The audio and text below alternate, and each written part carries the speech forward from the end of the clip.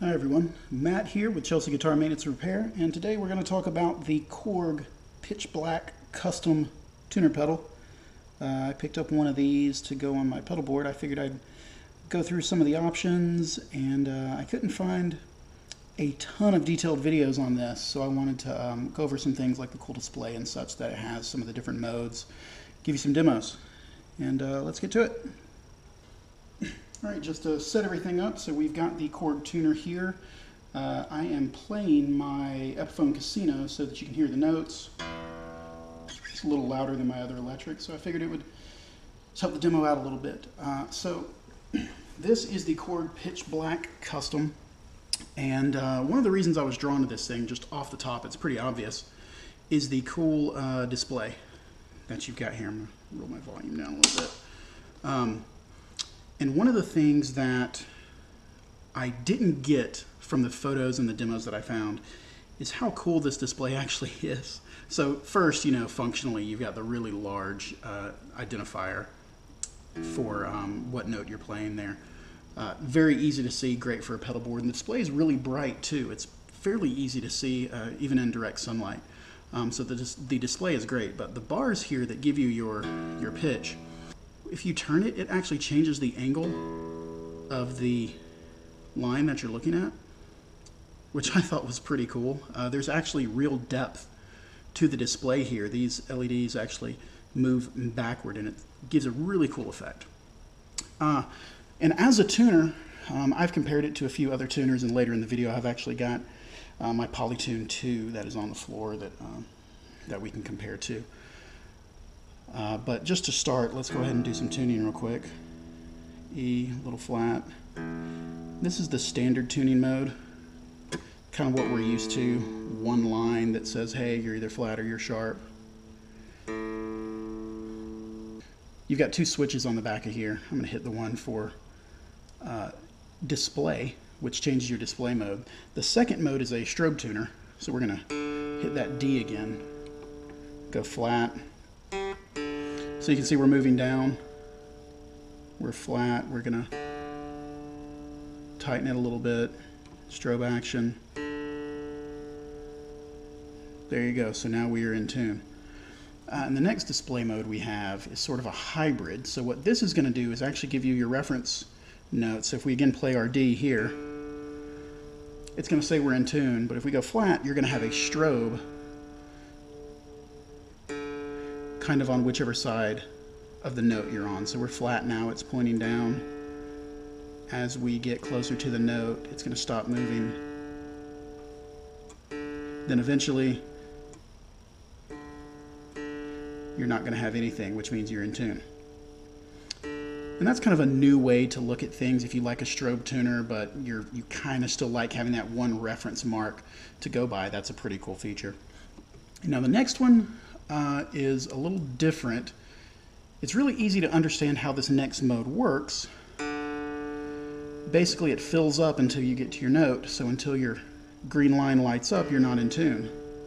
Now you're in tune. Now what I didn't like about this mode is if you go past your note, it's not as obvious. If you're on stage trying to do this really quick, it could be easy to overlook that because the green and the blue can blend together. It's not very obvious. So this is probably my least favorite of the tuning modes, but I guess for some people, it'll work for them.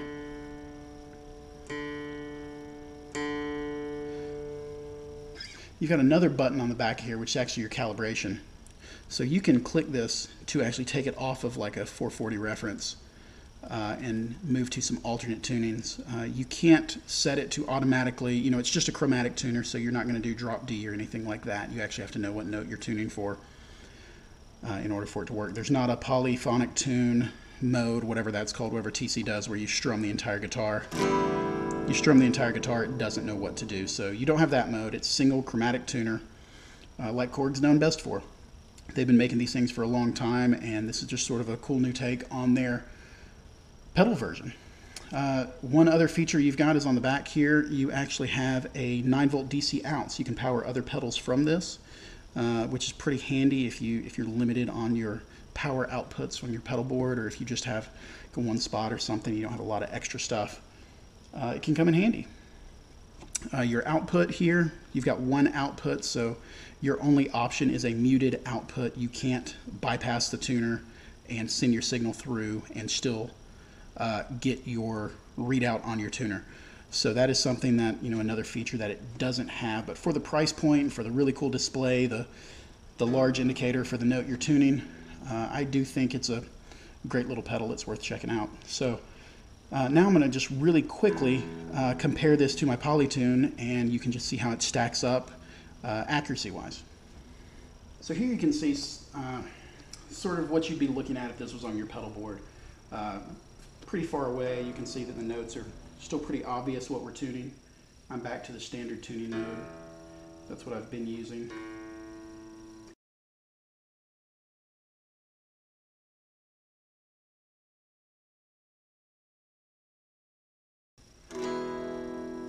E chord shows up pretty good. Alright, so let's start with this low E. We're just going to do a quick comparison.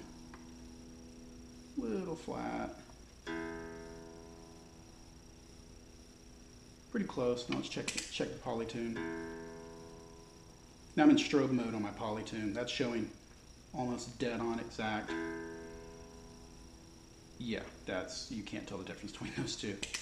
Try it on an A. A little flat.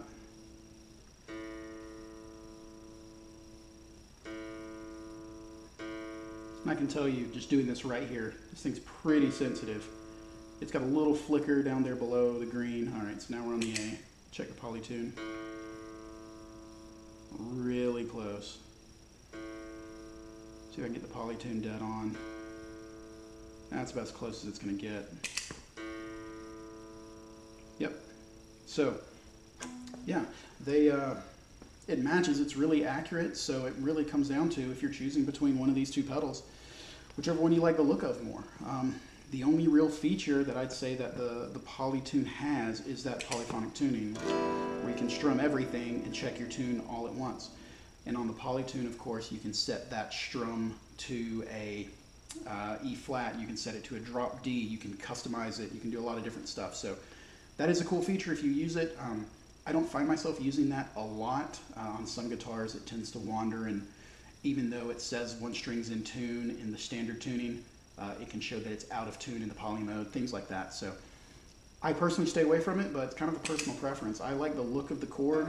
I'm going to keep giving it a shot, keep it on the board, and go from there. So hope you guys got some use out of this, and we'll talk to you later.